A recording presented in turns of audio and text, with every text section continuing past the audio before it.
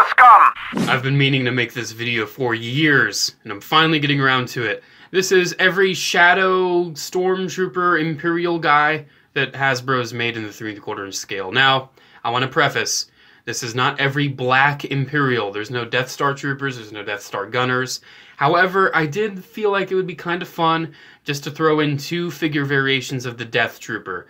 I don't feel like the Death Trooper technically counts because it's not designated as like a Shadow, but come on, it's a black elite ops Stormtrooper. I figured I would throw him in. So yeah, here we go. Here's all the variations. And actually, for the most part, all the unique armors.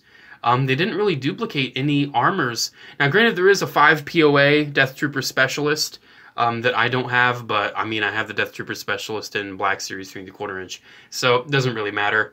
I didn't figure I would worry about that. So let's talk about the Death Troopers first, because they're the ones that most people are probably the most familiar with at this point.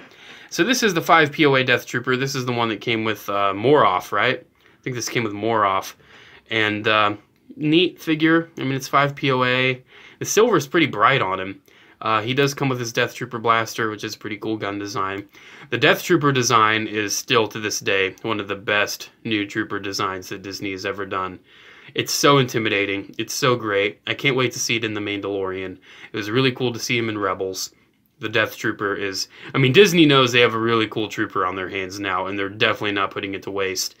Love the Death Trooper. This figure, though, it's 5 POA. It's pretty bland. Nothing too special. But I've done a review on this guy already.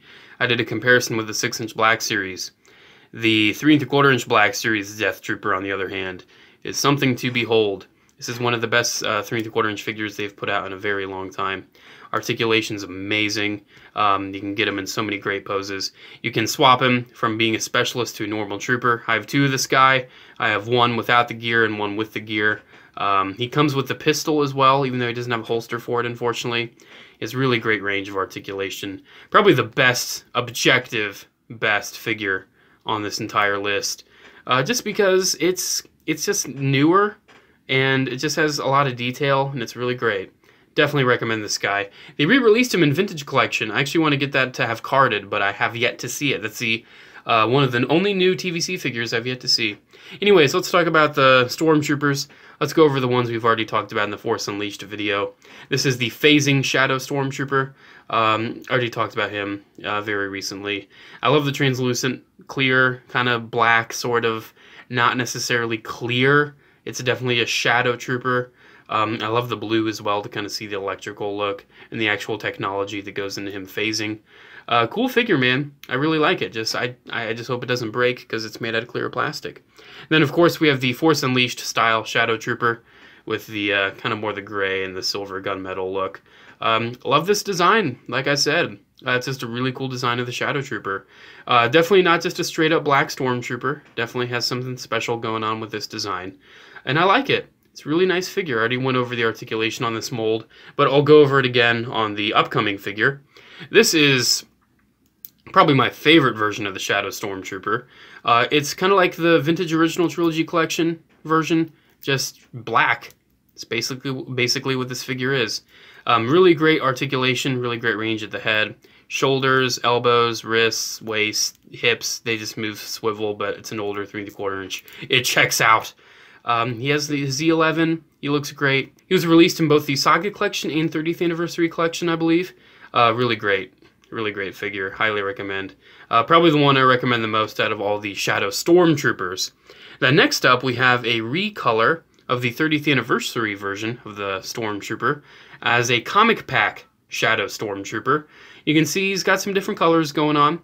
I definitely dig these colors, but not as much as the flat black. And because he is the 30th Anniversary remold, he has a removable helmet with the Tamora Morrison Clone Trooper head underneath, which is neat. He has scars, which is interesting, I guess. If you have them all without their helmet, they all have the exact same scars, so that's kind of funny.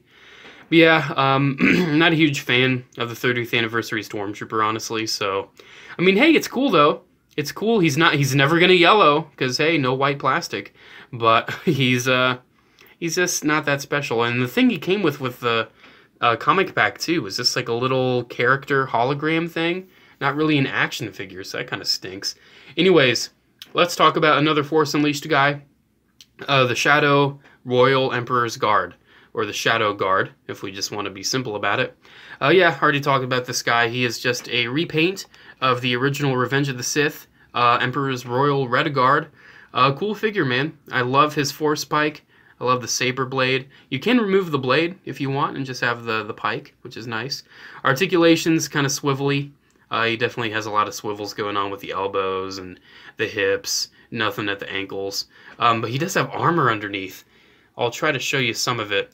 If you want to have him with his armor showing, you can kind of lift it up. He's got some armor. I'll have to fully remove it. I know I have his pistol with my accessories. I am just always forgetting to reunite him with it. So there's a Shadow Guard. As you can see, unfortunately, a lot of I think the entire pike was cast in clear red for whatever ungodly reason. So unfortunately, it's losing some of the paint as he's been holding it over the years. Anyways, let's finish this list up with the Shadow Scouts, aka the Storm Commandos. These guys are really cool.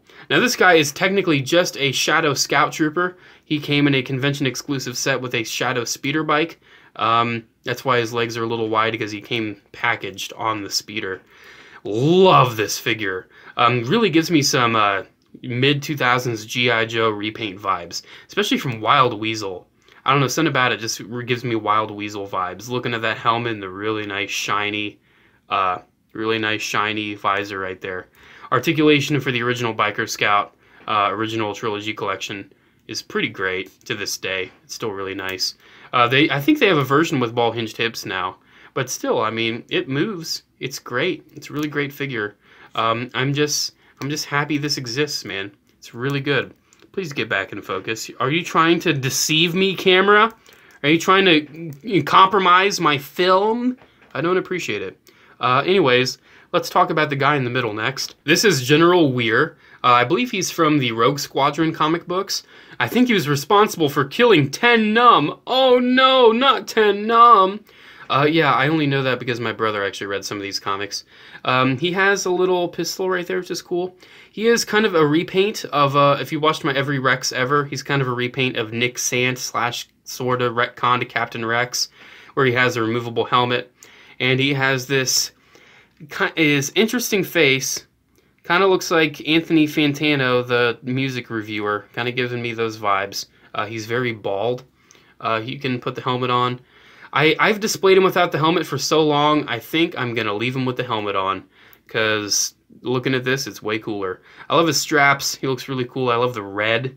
Just makes him look different. And hey, he's a Storm Commando. That's really cool. So there is General Weir.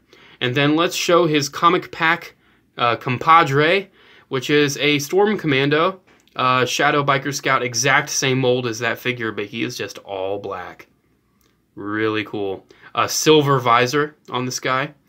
He's pretty much just all black. He has a little bit of subtle paint, just ever so subtle for the undersuit, but other than that, man, he's just all black. These guys look really cool together. I'd love to have more of this guy to go behind him, but you know what? I have some other versions of Shadow Biker Scouts, Storm Commandos here, so I'm not too worried about it. Anyways, I kind of saved the best for last. This is the evolution of the Commando, the Clone Commando set. This is the Storm Commando. So he didn't come with this gun. I actually gave him the Clone Commando gun based on the mods I have downloaded for Battlefront 2 on my PC. The Storm Commando has this gun, and it's really fun. So yeah, he does come with this gun though, which is pretty cool. This little pistol-y thing. And he also does have this other little pistol-y thing over here, which is nice. I do like those weapons, but I just like him having, you know, a Republic Commando blaster. Now, of course, as you would expect, this guy is largely based off of the Biker Scout mold, but he has a lot of retooling. It's getting closer on this guy. He has a completely new helmet sculpt, which is really sweet looking. I love this new helmet design. He is covered in cat hairs for whatever reason. I have no idea. I believe he has a lot of other new parts. Definitely new legs. Oh my gosh, hairs, get out of the way. New legs, I'm noticing. Of course, a new belt to accommodate these new holsters. Please get in focus, buddy. Oh my gosh, golly gosh darn. Other than that, though, I think he's pretty much the same as the normal Biker Scout. This guy is really cool. I would love to see at some point in the Star Wars universe. I think they've pretty much retconned Storm Commandos out of canon. They're pretty much replaced with Death Troopers, probably. But Storm Commandos and Death Troopers, I would love to see together. That would be sweet. Look at that. Oh my gosh, that is awesome. Sorry that the white balance is so off. It's just these figures are so black and everything else is so bright white. I can't really help it. So there we go. There is every Shadow Imperial Stormtrooper kind of guy ever. I've been meaning to do this for a while. Shout out to my boy Comic Figure Blog for reminding me to do it. I appreciate it. Anyways, that's another Storm Central out of the way. Make sure to comment, like, and subscribe. Check out my social media links down in the description below. Have a good day. See you in the next video. Force be with you. Blah, blah, blah. I'm holding up a burp. I need to just stop. Oh, the burp's gone. Okay. See ya.